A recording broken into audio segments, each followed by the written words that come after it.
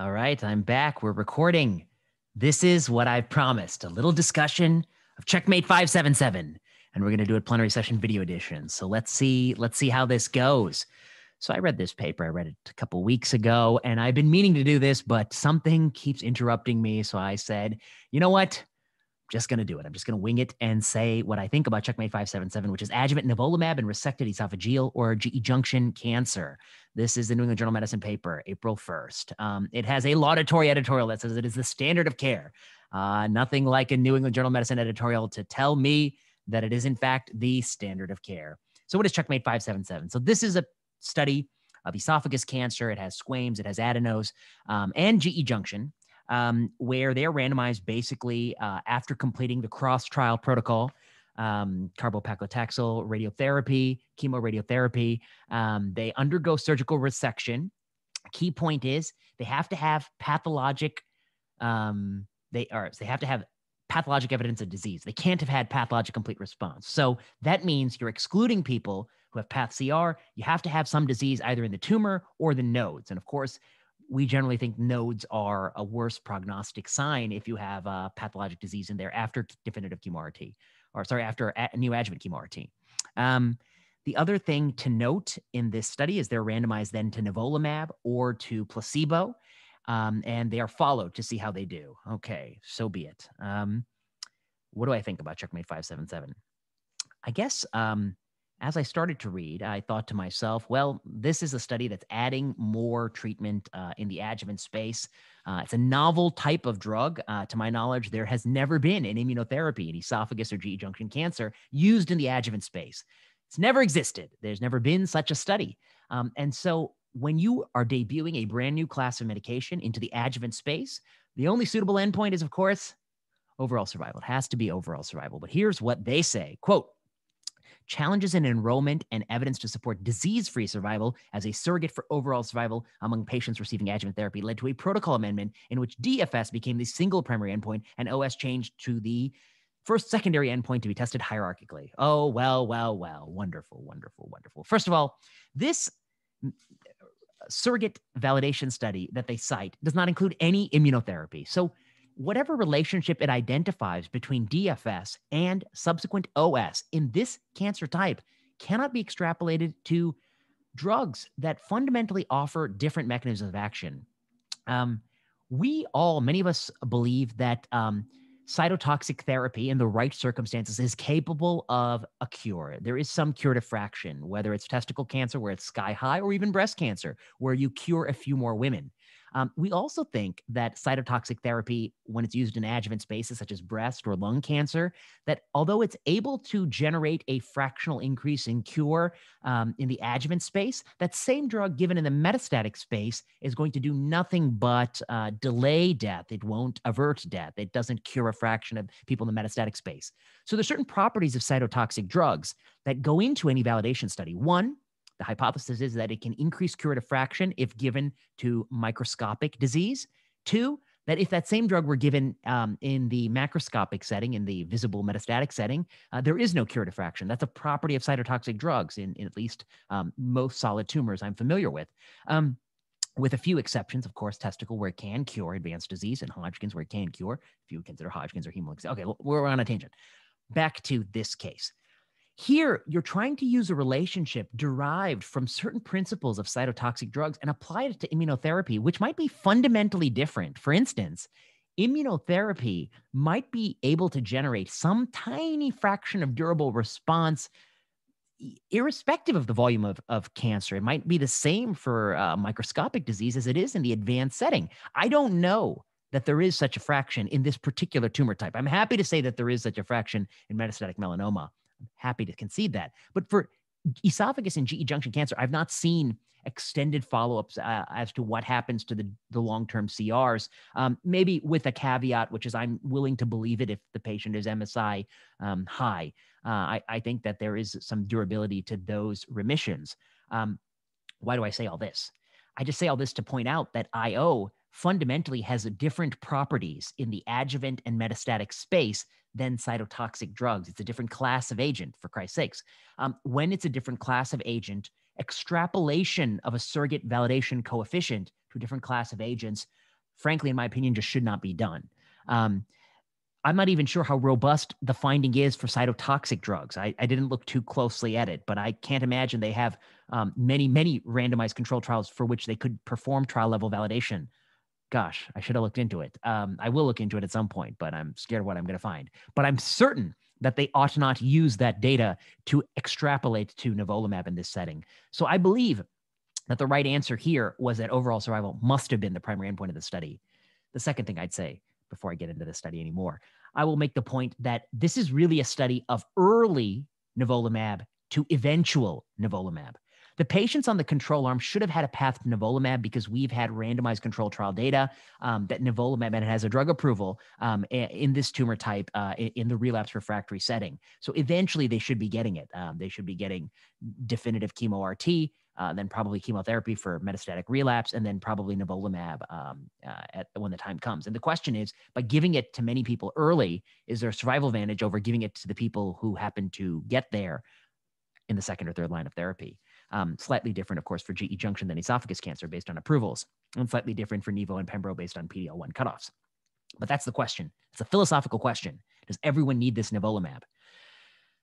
And the only way to adjudicate that is to test it against the control arm of the best available US standard of care, where they get nivolumab on the back end. Okay. I saw the DFS curve. Can you see it? Kind of.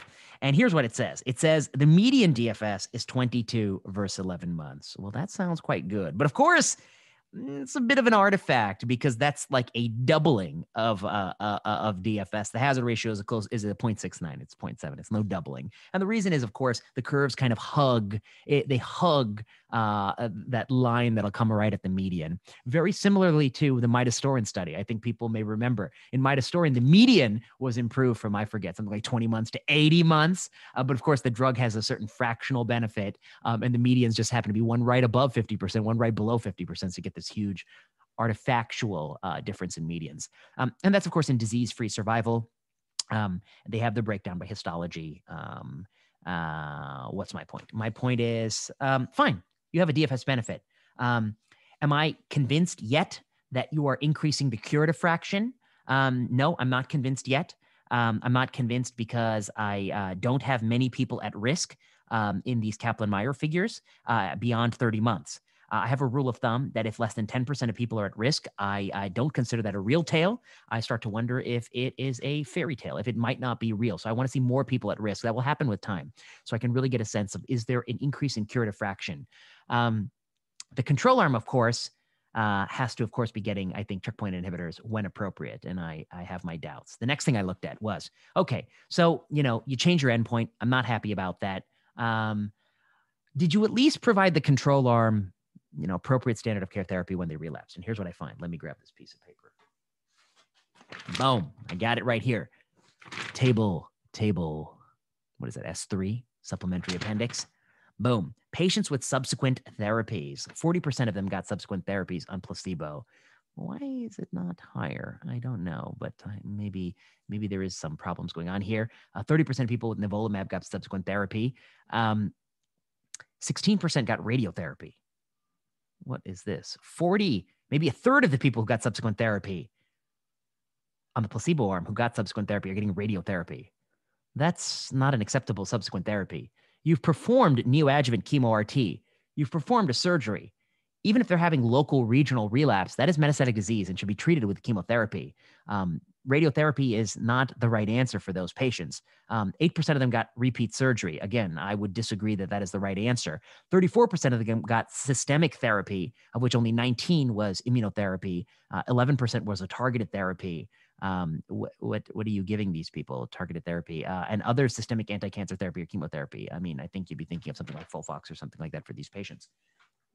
The other piece of paper I pulled out of these lengthy appendix was the fact that, as we see in other upper GI malignancies, there does appear to be some impact of the PD-L1 CPS score and the hazard ratio. I don't see an interaction coefficient, but over 5, you're talking about a hazard ratio of 0.62. Again, this is for DFS, not OS. And less than 5, you're talking about a hazard ratio of 0.9 with a wide confidence interval. But the hazard ratio, but the confidence intervals and the point estimates do look a little bit different to me.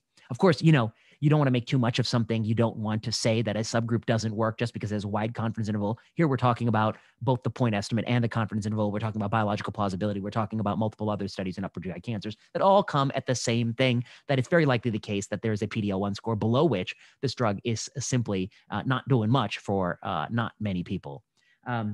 My overall point with this study, I mean, this is a study that's going to drum up a lot of business. It's going to earn BMS a bit more money.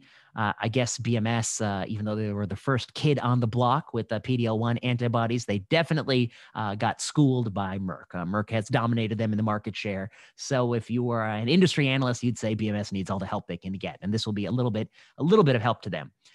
However, I think if you're a patient with esophagus cancer and if you're a doctor who cares about patients with esophagus cancer, there are more questions than answers. I don't know if anyone is being cured by nivolumab if given in the adjuvant setting. I don't know that anyone is being cured in the adjuvant setting who wouldn't otherwise have been cured had they gotten it when appropriate in the metastatic setting, because there may be some durable responders. I guess I don't know if anyone is having durable response here. I certainly don't know if DFS is a valid surrogate for OS for this tumor type and this class of agents. I have no clue. I certainly wish they had used OS as the primary endpoint of this study and not used this, I think, inappropriate surrogate endpoint as the primary endpoint of this study. I am depressed with the post-protocol care that is being given in this study. I think it's deeply inadequate. It certainly doesn't meet US standards. When this study inevitably shows an OS benefit, which it will surely show an OS benefit because the control arm is getting such dilapidated therapy when they progress. I have no doubt it will show an OS benefit, but I won't know that that means everyone ought to get nivolumab up in the beginning rather than in the relapse refractory setting, in the esophagus setting, or perhaps in the third line in the GE junction setting. I don't know the answer to that question. I don't know if nivolumab should be given to these patients, and that is just too much uncertainty for a drug that's so costly, that has real side effects. I certainly think that, that it's going to be used widely. The editorial is, a pep talk for the makers of the drug.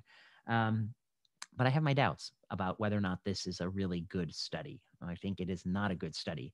And it's emblematic of a class of studies that are all troublesome, which are studies that take drugs that are approved in latter lines of therapy and try to capture the largest market share. And the easiest way to capture the largest market share in the front line is to go in the front line, is to use a surrogate endpoint that you have no idea if it actually represents living longer, living better. It is to not provide your control arm good therapy when they progress, so that eventually you will show the OS benefit and say, see, we were right all along. It's pretty much this trial. This trial is that. Checkmate 577. Those are my thoughts. I think it's not the right study for the US.